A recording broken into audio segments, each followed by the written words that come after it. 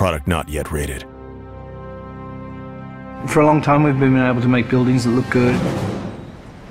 We've been able to make cars that look very real. The level of realism goes up and up and up. With previous kind of technologies that you'd use, like facial motion capture, we didn't really ever feel that we could pull that off. You could never really tell whether someone was lying or not. With this technology, what you see is what you get. I'm always happy to help the LAPD.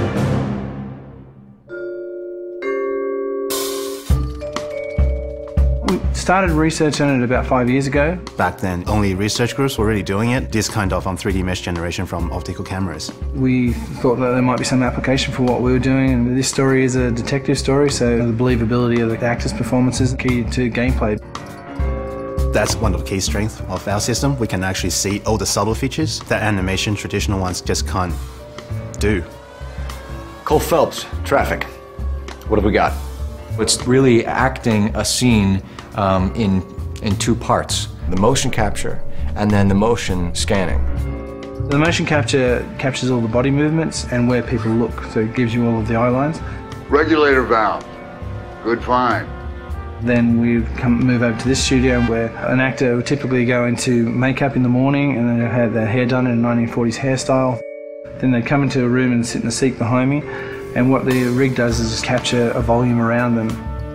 You've got cameras not only around, but also looking upward and downward as well. So any kind of movement is going to cut out some of the information.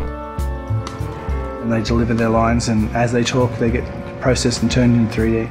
And action. So the guys' names that I've been seeing doing the repairs on the heaters, they're fully licensed and accredited. We go from 2D videos to 3D meshes. I think you're lying, Rasic.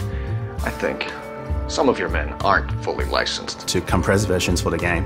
I think some of your men aren't fully licensed. You're desperate to cover your sales. The level of detail is just so high that they're just like a real person in life. You're gonna lose your wife and probably end up in the big house. I hope she was worth it. Being in the depth analysis room is a process that most people have never experienced. It's such a new technology. It's a constant close-up is what it is, but it's a close-up from 360 degrees. There's something pretty special about knowing that you will be recreated but in another type of form. I saw myself today. Blow it off, Cole. These artsy-fartsy types always get a little flighty. It's me. LAPD, drop the weapon! Hey, you think I'm some kind of nut job? What proof have you got?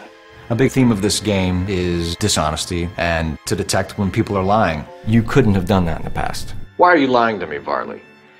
The better you are at reading people, the more things it'll reveal, and the story goes different ways if you do that. The only way you're going to get rid of me is to give me an answer. You're out of your depth here, detective, and you're asking the wrong questions of the wrong people. Having this realism really helps. You're literally talking to that person and then seeing how they behave by asking questions.